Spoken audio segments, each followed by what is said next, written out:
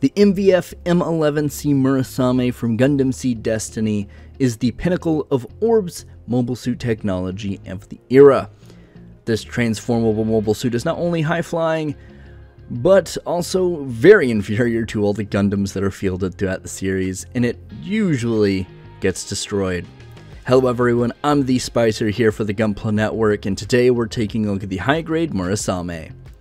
This kit was provided to us by Canadian Gundam.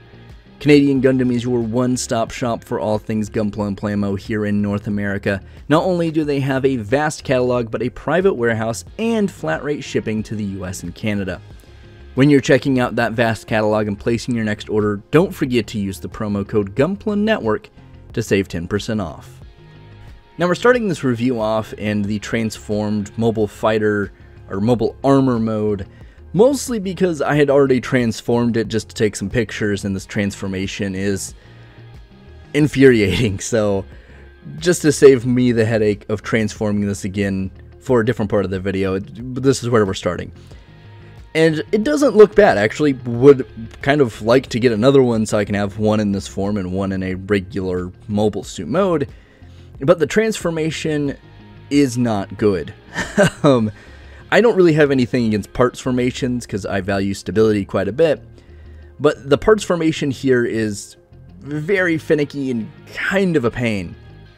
Part of the issue initially for me was I built part of the chest unit wrong, so it didn't flip up the way it needs to, but for this you have to take off the head, you have to take out the waist piece, you have to take out the shoulder joints and remove the arms entirely, and then pop a new piece back in where the hip piece went. And all of that is kind of irritating and somewhat difficult to do just because a lot of those parts really don't like to come out. But to add insult to injury, if you do want to have the landing gear on, you're going to be meeting 3 incredibly tiny pieces, 2 of which are pretty easy to get off the kneecaps, and one that's pretty difficult to get out of the shield. It is cool they included this, but it's practically not the easiest thing to use. Outside of that, it's fine, it's serviceable, it looks pretty good in my opinion. It's not something that I'm going to be leaving the one I have in this mode, but it is something I would like to pick up a second one just to have it in this mode, because it does look good. It's just not something I ever intend to transform back and forth regularly. Now once we get into mobile suit mode, it looks pretty good. It does have a few issues in terms of the knees lining up sometimes, but working with them a little bit usually fixes that. I would say the other negative, which is kind of a personal preference honestly, are the stickers. Whether or not you enjoy stickers, you are kind of indifferent, or you hate stickers, it's pretty undeniable. The stickers on here do not stick well because they almost all have to cover multiple surfaces. From the shiny red ones on the arm and the chest to the black ones on the wings, almost none of them like to stick, and I've got a few pictures here that I'm going to cut in from the wings and the little binders on the legs of exactly what I'm talking about. They don't like to stay stuck down, and I am 100% painting this once I'm done with the review, because this is a really cool looking suit and something I think a lot of people sleep on. But these stickers do make this a little bit less enticing. Now, mostly the biggest perpetrator are the black ones on the little winglets on the legs, the wings on the back, and then the little covers on top of the backpack. The one on the big red binder in the back's not too bad. It sticks down mostly pretty well, but if I'm going to go with painting this anyway, I'm going to go ahead and just take care of that regardless. The shiny ones on the arms do kind of peel up a little bit, but they stick down pretty solidly and you don't have to really worry about it. But once again, paint's always going to look better, unless you don't have metallic paint, in which case it's kind of your preference. And honestly, since there is red plastic on this kit that's not metallic, I think it would look fine in just a regular semi-gloss red. Same thing with the sticker on the chest, which is kind of the canopy of the jet fighter mode. Something that I'm probably going to repaint, but I have red metallic paint, and I think this is one of the few things that actually being a red metallic sticker makes sense. So, a lot of the stickers are personal preference, but I will warn you, they don't like to stick very well almost at all. Now as we look at the top half of the kit in terms of detail, everything looks pretty good. You have nice little red vents that pop out in the chest. You have a nice looking head sculpt for the most part. I'm not a huge fan of the big gold sticker on the top, but it's a camera, it's fine. I'm not really all that concerned about it. The shoulders are a little bit less than be desired just because they're very, very bland. If you do want to take a scribing knife to them, I think you could do some really cool stuff with it, but they're serviceable, they work, they're just nothing really to write home about. The metallic red stickers, like I said, are fine, and at least in these shots are stuck down, so they work fairly fine. Nothing really too crazy going on here. The lower half, kind of the same thing. The stickers are the most notable just because they stick out the most, but you do have nice little extra things on the top of the front skirts where missile pods are. You do have some red moving parts in the front of the legs for the transformation, which is pretty cool.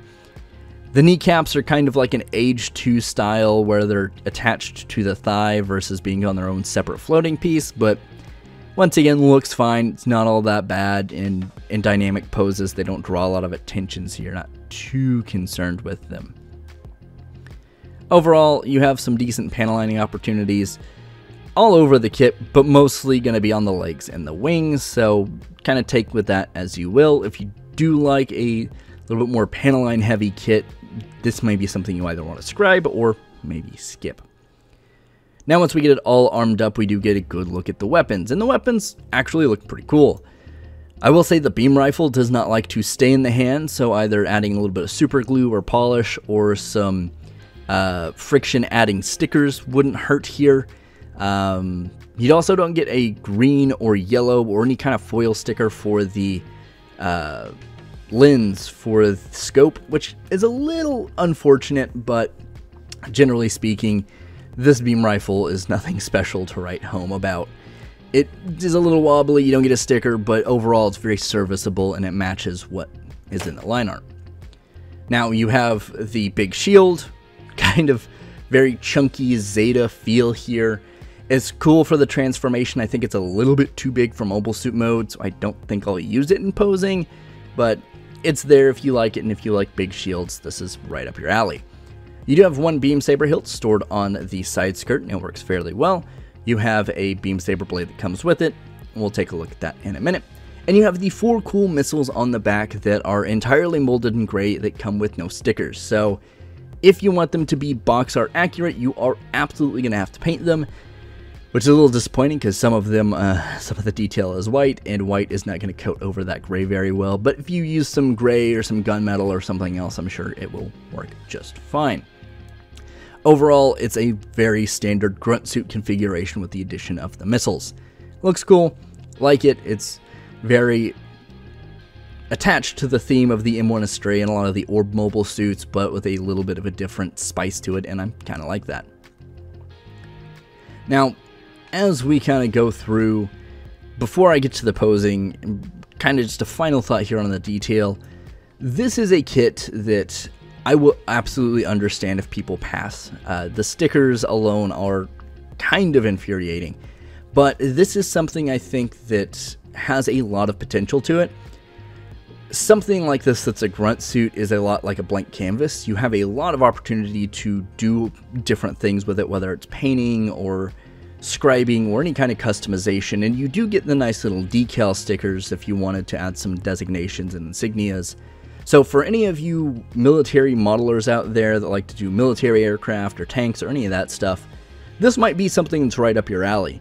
If you're used to dry brushing or airbrushing on some different parts, you're not really going to be too worried about the stickers themselves.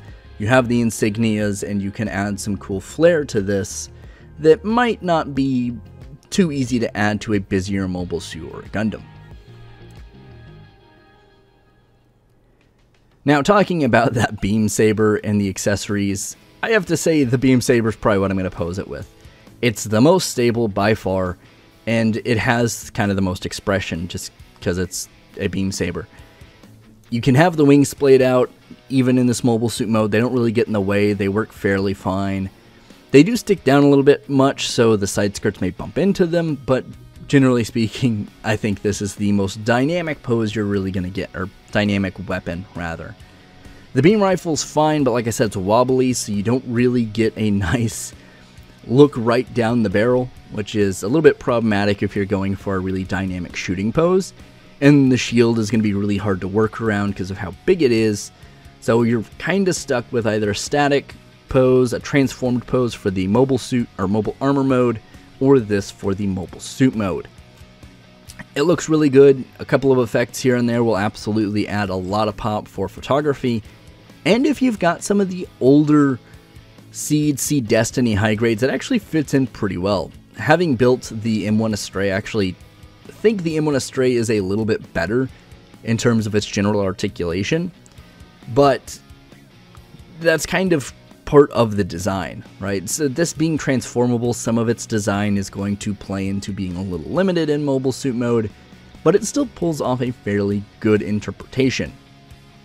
Now, if we put it up here against the Savior Gundam that wrecked quite a few Murasames throughout the series, and I believe actually destroyed 2 Murasames when it's introduced into the series, we have ours going for some revenge here, and they look pretty good next to each other. I've painted up this Savior Gundam, but generally speaking, having them side by side works pretty well.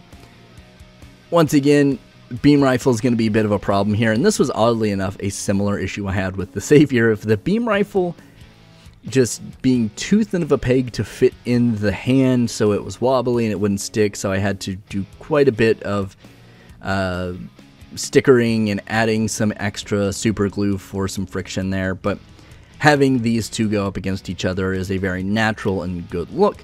So if you have a couple of these, they can team up on the Savior Gundam and maybe shoot down Atherin. Save Kira the trouble. Here we have it kind of spinning around with some of its contemporaries and, of course, Maru Ramius. Mostly just because I wanted to add this little figurine into this review, I'm not going to lie. But generally speaking, whether you're putting up with a high grade of a similar era, or even the real grade Red Frame Astray, it doesn't look too out of place. It is a little simplistic, but it does have enough color separation and a couple of extra things here and there to where it doesn't feel entirely outshined by, say, the real grade Red Frame. Of course, they're going to be very noticeably different on the shelf, but if you have them both in a similar display with, say, like a high grade M1 Astray, they're really not going to be all that different, and they'll blend in pretty well together. So if you do like Orb mobile suits or Seed era high grades, this is something that's going to blend in well on your shelf. You're not going to have to worry about it being the center of the display, just more of an additional little piece to spice up what you've already got. Now if we take a look at Orb's shining gold star here in the high grade Akatsuki, we do get to see how it stands up against kind of its leader Grunt type situation with Kigali. And I have to say they actually look pretty good together. If you wanted to get one of these for mobile suit mode for your Akatsuki and then have another in fire mode, you can have a pretty cool little display. Even if you have the 1/100 version of this with the gold plating, I would think these would still match pretty well. Of course, you're going to be a lot smaller, but it still adds to that overall kind of Orb mobile suit design, and they have not really a lot of similarities, but they have enough common design doctrine, if you will, that you can kind of blend them and they're going to work pretty solid. It looks really good with a lot of stuff, and overall I would say if you're a fan of the high grade Seed line and you're okay with things maybe not being the most detailed or maybe a little lacking in articulation for what is a pretty old high grade at this point, it's pretty solid. The stickers, yes, are kind of a pain, but honestly, if you're okay with a little bit of paint work, I would say this is going to have a lot of potential for you, especially if you do want to add a little extra flair. But if you're really just straight out of the box, you're going to have to be okay with those stickers, because there's quite a few of them and you're probably going to be pressing them down quite a bit. If you do like to leave things on your shelf, you may not notice it too much, but honestly, if you like this design, this is something I'd say, yeah, put the time and effort in. But if you are not a fan of putting on stickers or just hate stickers that peel up, you don't want to paint, this might be something to skip, honestly. I like this quite a bit, but I can understand why some people may not like it. But those have been my thoughts. If you have built this, and please let me know in the comments down below if your stickers like to peel up or what other issues you may have had. along with any benefits or enjoyable parts of the kit, because like I said, there are quite a few. If you have any questions before buying it, absolutely let me know in the comments below, and I will do my best to answer them. As always, be sure to check out our other content here on the Gunpla Network, and friends, please stay safe and keep on building.